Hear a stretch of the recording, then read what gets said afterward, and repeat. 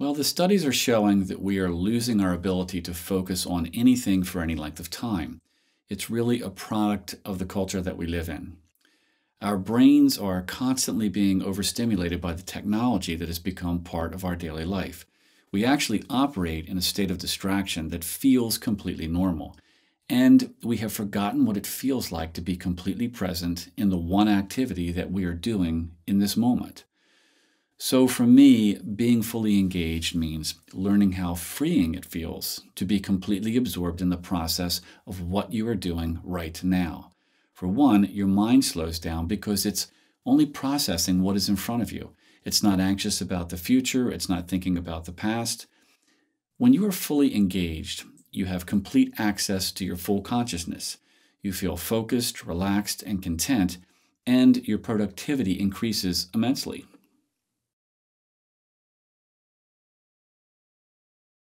Well, when I initially wrote The Practicing Mind, I wanted to share, among other things, how learning to be process oriented, learning to live in the present moment, how putting my attention more on the experience of achieving my goals as opposed to the moment the goal was realized completely changed my experience of daily life. The response to that book was, to say the least, much further reaching than I could have imagined. I completely underestimated how eager people were for a new approach to how they were living their life, and how what I had discussed in the book would impact so many people in so many different ways. Initially, I really didn't feel there was much more to say on the subject, but after many interviews, workshops, and coaching sessions where I interacted with readers of The Practicing Mind, I found that people not only wanted to talk more about the subject, but that they were asking the same questions after reading the book. So out of gratitude, I felt it was my obligation to write a follow-up, and that is Fully Engaged. Whether it's learning to walk, learning to read, learning how to interview well, or learning any new skill, we learn everything through the repetition of an action, whether it's physical or mental, with the intention of accomplishing something. Repetition with intention creates mastery and ease of execution. When we can understand this as the way that we function, and if we can learn to completely be absorbed in the process of what we are accomplishing instead of being so attached to the moment that we accomplish it, there is a tremendous shift in how we experience achieving any of our goals.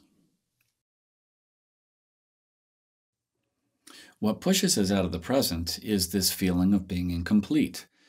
We all have this sense that what we need to feel fulfilled, to feel happy and to feel at peace, is somewhere outside of ourselves. It's in some place and at some time other than where we are right now. So we feel like, after I get through this, I'll be happy, or when I get this next thing, I'll be happy. These are common emotions we all experience, and they are constantly nurtured by the marketing media. They represent a false sense of perfection that we haven't yet reached or acquired when all in our life will be right. This perspective fuels an impatience to get to the next step, which would be the future, so that we can resolve these feelings, or it may cause us to worry about things that have already happened, which is the past, which we feel are causing these emotions. The present moment is the only thing that is truly real, and most of us ignore the opportunity to experience it in favor of living in the past or the future.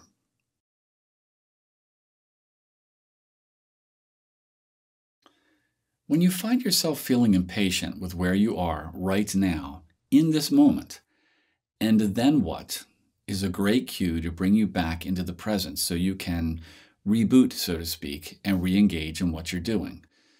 When you feel yourself struggling to stay present, if you can take a moment and see yourself in the future at any point in time, when you have acquired this particular thing or accomplished this particular goal, ask yourself, and then what?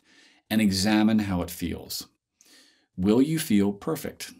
Will your life feel fully realized? Will you never be impatient again or in a state of longing? By doing this, you begin to realize that this is a cycle we repeat over and over again in our lives. We are always very attached to some place, some time, other than where we are right now. However, When that longing is satisfied, we immediately just replace it with something else and the cycle begins again.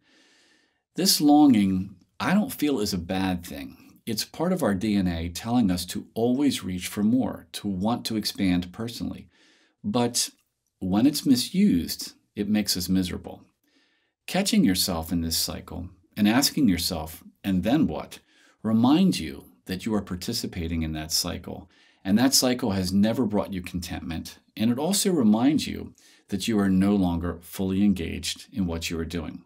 It acts like a tap on the shoulder to say, you're right where you need to be. Just pull your mind back into what you're doing right now.